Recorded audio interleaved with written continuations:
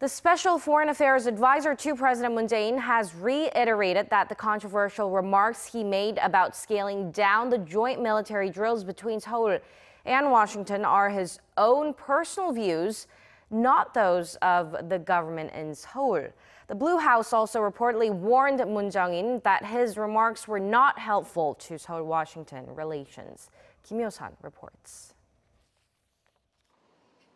The Special Foreign Affairs Advisor to President Moon Jae-in, whose remarks set off a firestorm of controversy, has clarified that he was expressing his personal views as a professor, and they do not reflect Seoul's official foreign policy stance.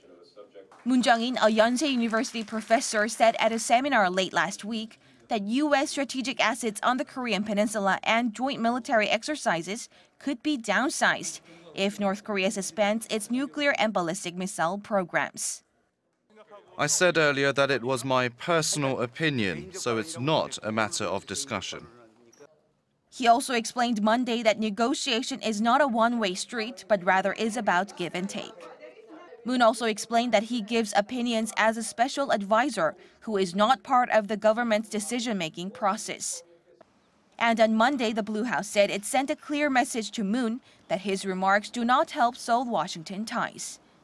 A senior presidential official told reporters that such important decisions can only be made based on close consultations between the two allies. Hyo-sun, Arirang News.